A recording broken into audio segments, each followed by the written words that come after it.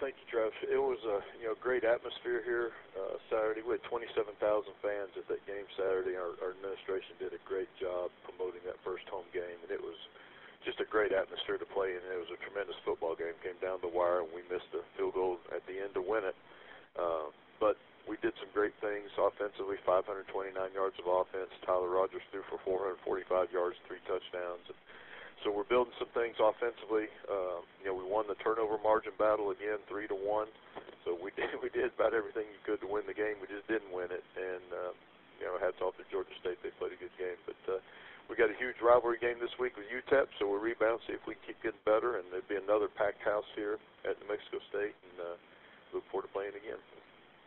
Thank you, Coach. As a reminder to our members of the media, *1 to get your questions in the queue. Our first questions come from Randy with the Sunbelt Digital Network. Randy, please go ahead. Good morning, Coach Martin. How you doing this morning? I'm good, Randy. How are you? Doing good, thank you. You mentioned Tyler Rogers' big day. Why do you think you guys were so successful through the air against Georgia State?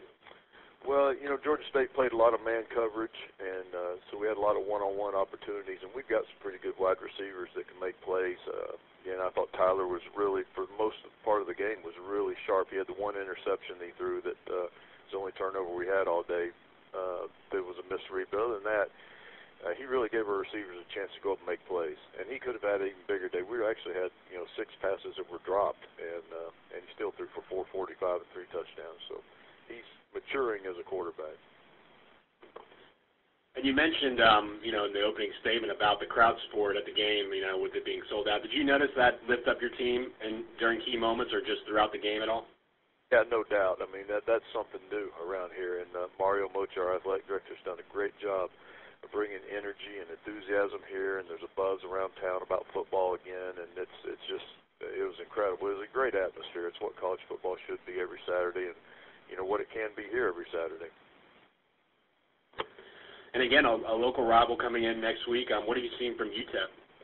Yeah, this is a really good football team, and they're 0-2 right now, but they played Arkansas and Texas Tech. So, they played some power conference teams that are really physical, really good football teams. And UTEP is a very physical team. They play with a very aggressive nature, especially on defense. They really run to the football. I think they've got great size and speed. They've got one of the best running backs in the country in Jones, who's had an ankle injury, but I'm sure he'll play this Saturday. But he's going to be an NFL running back, so we'll certainly have our work cut out for us. Thanks, Coach Martin. Appreciate your time. Okay, thanks, Randy.